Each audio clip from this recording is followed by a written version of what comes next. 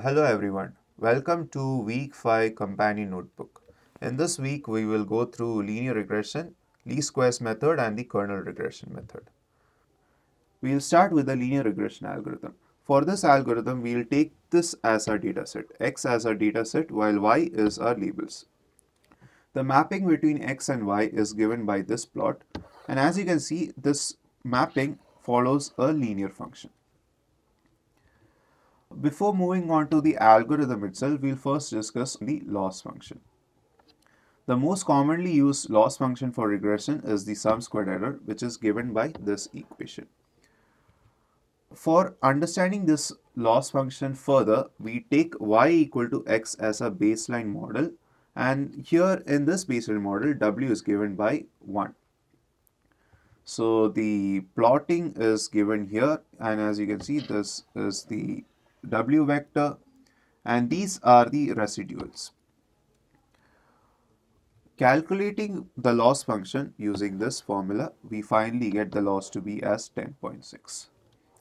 The least squares regression closed form solution is given by optimizing the error function itself. So we try to minimize the error function with respect to w. This function can be written in terms of w as follows. And when we take the gradient with respect to w, we finally get this equation. Setting the gradient to 0, we get this equation, and for solving it for w, finally we get our solution to be w star equal to xx transpose pseudo inverse xy. Here this represents the pseudo inverse of xx transpose. Now let's use this least squares regression closed form solution on our dataset. Before that, we'll add a row of ones to account for the bias in our dataset. Now plugging in the value of x and y into the closed form solution, into this closed form solution, and solve for w, we get this as a final step, and this is our final w. And this is the w which we obtain using least squares regression. Now let's find w using gradient descent. Now w star is the solution of an unconstrained optimization problem.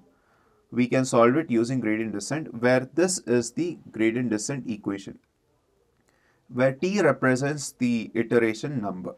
Eta is the scalar used to control the step size, and eta is the hyperparameter which we find using experimentation. In this case, we have selected the value of eta to be 0.1. And plugging in the value of x and y and eta into this equation and solving for w, we get w is equal to 0 and 2.02 in just one step. Note that we have taken w0 to be a vector of zeros. So here is the plot of the regression line using the gradient descent. The gradient descent as well as the least squares regression gave the same w, so it will give the same plot. Now let's go on to the kernel regression algorithm. For this algorithm, we have selected this dataset where x is this while y is this. Plotting this x and y, we see the following plot, and as you can see, the mapping is somewhat of a quadratic function. So let's use kernel regression. We know that w can also be represented as the linear combination of all data points, and the coefficient vector is given by alpha, where alpha is in Rn. On solving that equation further, we get alpha to be k inverse y, where k is x transpose x. This k can also be obtained using a kernel function like the polynomial kernel or the RBF kernel. Let's use the polynomial kernel of degree 2 in our data set. This is the polynomial kernel of degree 2. And solving further, we get k is equal to this matrix. Now let's find alpha using our equation which we found out before, that is k inverse y. Plugging in the value of k inverse and y, we get alpha is equal to this vector. Now let's find the predictions using alpha. We know that we predict the values of y using w transpose phi of x, but this W transpose phi of x is also equivalent to alpha k or K transpose alpha. So we use the formula K transpose alpha and plug in the values of both K and alpha, and finally we get our predictions to be this. And as you can see, this is very close to our true labels. And when we plot our regression line, as you can see, this is a quadratic function, and all our data points, the true values, is very close to the regression line itself. Now let's try to solve this numerical problem. Gaussian kernel regression with parameter sigma square is equal to half was applied to the following dataset with two features. X is equal to this matrix and Y is equal to those labels. The weight vector can be written as W is equal to phi of x alpha, where phi of x is the transformation mapping corresponding to the kernel. The vector alpha is given by this matrix, which is obtained by K inverse alpha, where K is the kernel matrix. What will be the prediction for the point 1, 1 transpose? Now first we'll try to simplify the kernel function itself. The kernel function originally is given by this, but as we know the value of sigma square, here we plug in the value of sigma square here and we simplify it to this.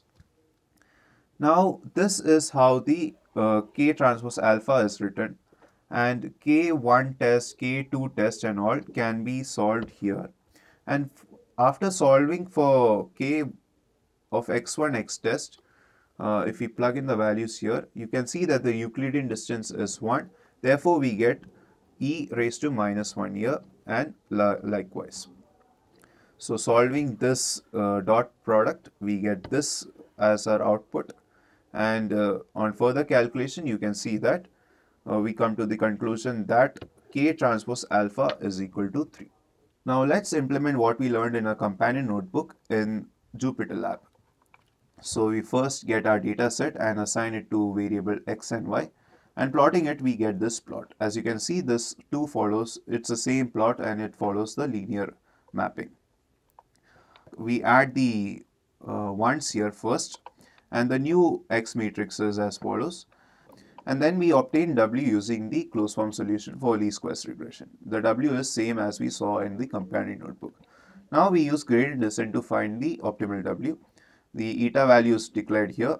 W grad is initialized to a vector of zeros. And we run it for one iteration, and finally we get W to be as the same as the closed form solution. Plotting the optimal W, we get this picture, and as you can see, this is the predictions are very close to the true labels. Now we go to the kernel regression algorithm. The dataset is declared here, and after plotting it, you can see that the dataset follows quadratic mapping. And we first find out the value of K using the above equation, and we get K here. Later we find out the value of alpha using K inverse Y, and this is the alpha vector. Now the predictions is done by K transpose alpha. So the prediction is as follows, and as you can see, it is very close to our true labels. Plotting the regression line, the kernel regression line here, as you can see, it follows a quadratic function, and the true labels are very close to the predictions themselves. Thank you all.